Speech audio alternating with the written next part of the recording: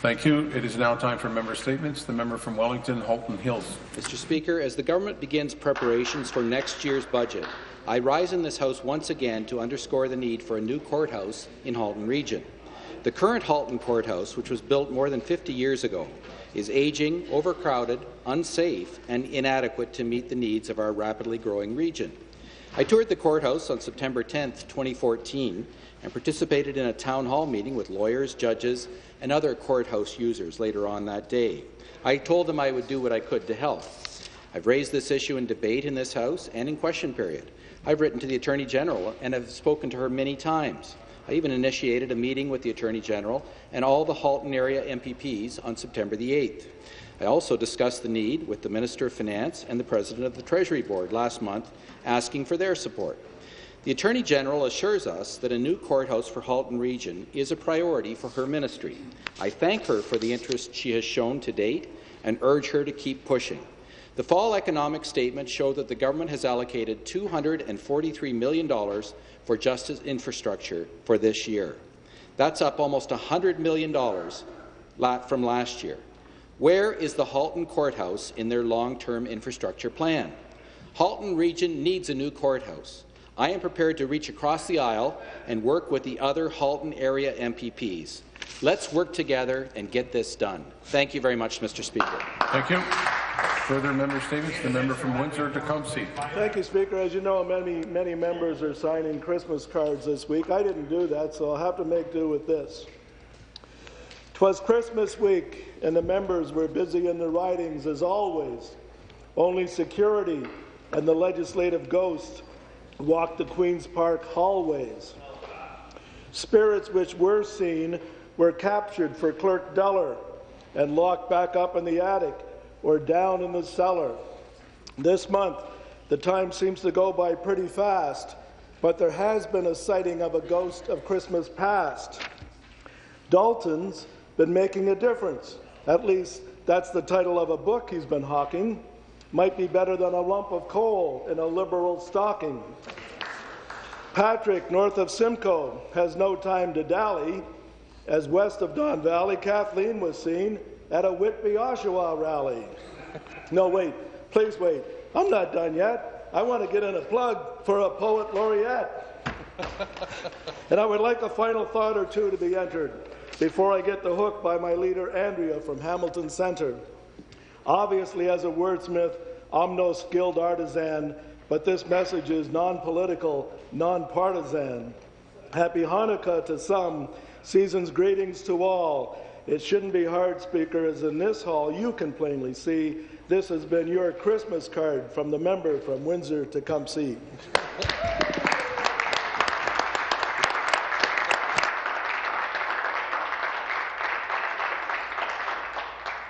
No truth to the rumor that you're applying for the poet laureate.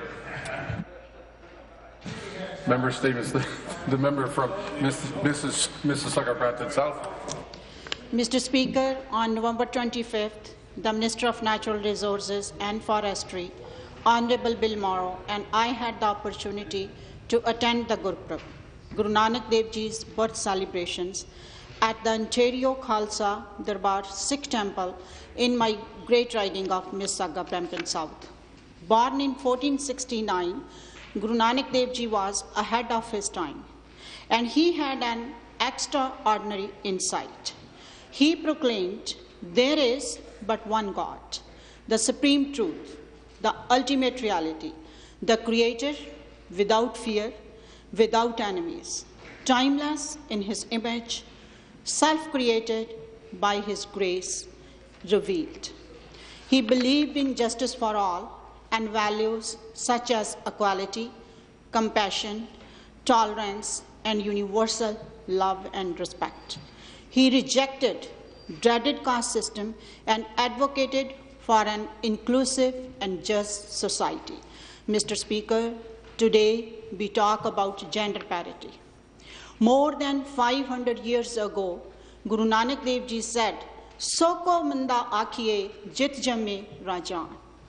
Why should we call a woman inferior when it is she who gives birth to kings? Mr. Speaker, Guru Nanak Dev Ji's teachings and philosophy are more relevant in the times we live in. Thank you, Mr. Speaker. Thank you. Further member statements. The member from Kitchener-Conestoga. Yes, well, thank you, Speaker. Speaker, when is a Liberal government pocket fleecing tax not a tax? Well, when it's met head-on with a wall of opposition and inbox-exploding email campaigns that awaken government to the absurdity of their dream-crushing tax plans. Speaker, this week we saw one of the quickest U-turns in history when the Municipal Affairs Minister bowed to demands of the Municipal Land Transfer Tax opposition motion tabled by my colleague from Leeds-Grenville just 2 days before it was debated. It took a massive wave of e-opposition and weeks of pushing in this House to break through, but in the end, the minister simply couldn't stand up to the outcry against the expansion of the municipal land transfer tax. The about-face by the minister was a testament to the true democratic power of the people in rising up to oppose wrong-headed proposals that would crush the dreams of those looking to buy a home. It was a victory for all of those who stood against a proposal that would have seen people in my area of Kitchener-Waterloo forced to pay up to $10,000 to realize their dream. After refusing my colleague's repeated request to shelve any plan to expand the municipal land transfer tax, it was heartening to see the united voices of the people finally being heard when the minister climbed down only days before he would have been forced to defend what he obviously realized was a simply bad policy. So, Speaker, I want to recognize all who refused to sit silently while government dug further into our pockets. To the home builders, the real estate agents, and those who raised their voices in MPP and email box. Thank you. Member statements. The member from Nickel Belt. Well, we all know that Christmas is right around the corner, so I want to share with you my Christmas wish list for Nickel Belt. First, I wish that no train will derail, explode, and spew hundreds of liters of crude into any river, like happened in March 7 in my riding in Gogama. I wish that the oil would stop coming up the Makami River in Gogama. I wish that the people of Gogama would get support from their government to be fairly compensated, and I wish that somebody would tell me that it is safe to eat the fish. My fifth wish is that the Northeast continues to have a search and rescue helicopter based out of the Sudbury Airport. This way, we can ensure the safety of our hikers, cross-country skiers, snowmobiler, and I wish that if the government is doing a review of this decision, that the terms of reference and minutes and who works on that is happening, because the elf in my office have filed freedom of access of information requests, but nothing is coming back. I also wish, Speaker, that the people living along Highway 69, where the blasting is happening for the widening of the highway, get fair compensation when their house gets destroyed by those blasting. And lastly, Speaker, I wish that the people of Wahnapitae First Nation don't have to drive to two riding and hours and hours of drive to get service from their MPP, and that they get moved back into the riding of Nickel Belt, like at the federal level, where they belong. Thank you. Thank you, Speaker. Thank you, Mr. Speaker. Well, I rise to actually deliver some positive news from Kitchener-Waterloo. As you know, in my riding of Kitchener Centre, the tech sector is flourishing. Today, I'd like to share with you news of a tech startup that's developed a remarkable innovation that's designed to keep kids and drivers safe on our roads. Sober Steering is the name of this company, and they've produced a new sensor technology that could make breathalyzers obsolete. And here's how it works. Sober Steering uses a biosensor in the steering wheel, which detects the driver's blood alcohol level. So to start the engine, you have to put your palms on the steering wheel. The sensor measures alcohol in your system through the skin, and if alcohol is detected, then the engine won't start. The company's Chief Operating Officer, Catherine Carroll, says this technology could revolutionize the way that we monitor drinking and driving. Sober Steering is currently targeted for school buses, but it could also be used on public transit, construction machinery, and so much more. I'm pleased to tell you that Sober Steering got off the ground in 2009 with an investment from this province. Researchers at the University of Waterloo helped to develop the technology. Currently, there are 3 school bus companies in Waterloo region that are testing the system in a pilot project. This company, I believe, has a very bright future, and I'm so proud of the people who work there and all the other innovative businesses in my region that are developing creative solutions and creating jobs. Thank you. Thank you. Further members' statements? The member from Thornhill. Thank you very much, Mr. Speaker, and I'll continue the tradition with a little poem. The holiday of lights is here, good friends and happiness to share.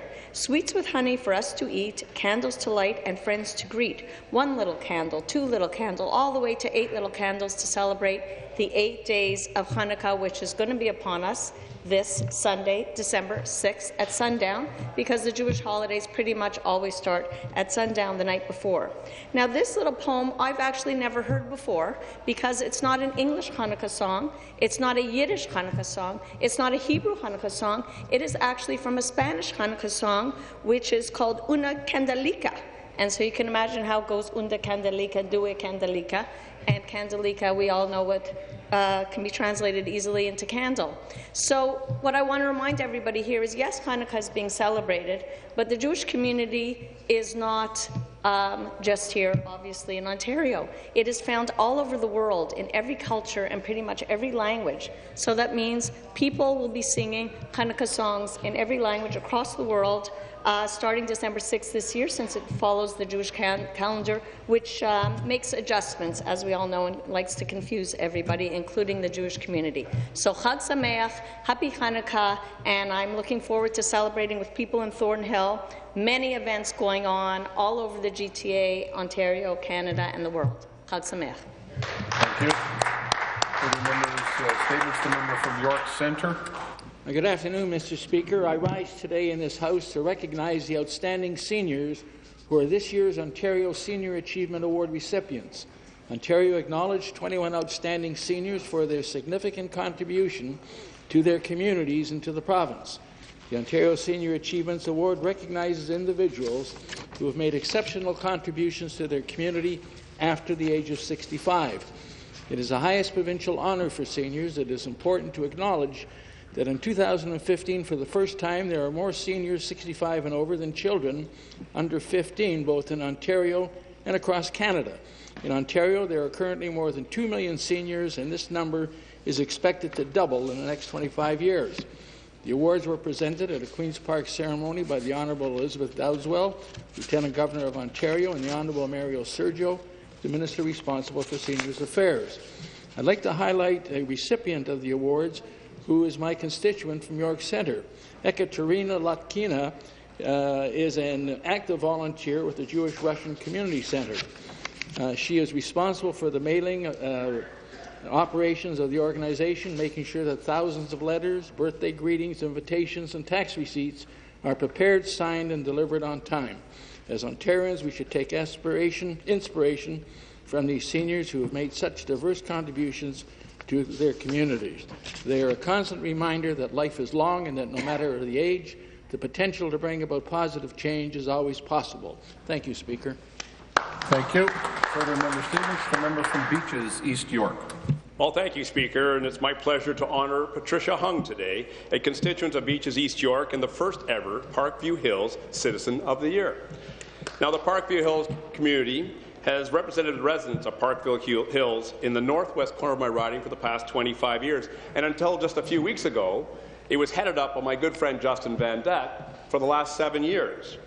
Before exiting as the president, he launched the Parkview Hills Citizen of the Year Award and also helped kick off a $25,000 campaign for the Toronto East General Hospital, which, as you may have heard recently, has changed its name to the Michael Garron Hospital as a result of a $50 million donation by the family to the hospital. Now, so congratulations, Justin, on your very successful tenure as the president, and we're glad that you're staying on the board. And I also want to best wishes to Leanne Reid, the new association president, and the board. But let's just talk briefly about Patricia. A self-declared do-gooder, she's a police officer, an author, an inspirational speaker, and a tireless volunteer who has been helping our community for decades. But after the tragic loss of her daughter Stephanie in 2008, Patricia began the healing process by helping others. From holding workshops, sitting on victim advocacy committees, to contributing to her blog, The Joy in the Aftermath, Patricia has been helping families who have been impacted by tragedy finding hope. In 2012, she also launched Quality Care Employment Agency, a volunteer organization which recruits live-in caregivers for children, the disabled, and seniors. So please join me in congratulating Patricia on her well-deserved award, Parkview Citizen of the Year. Thank you.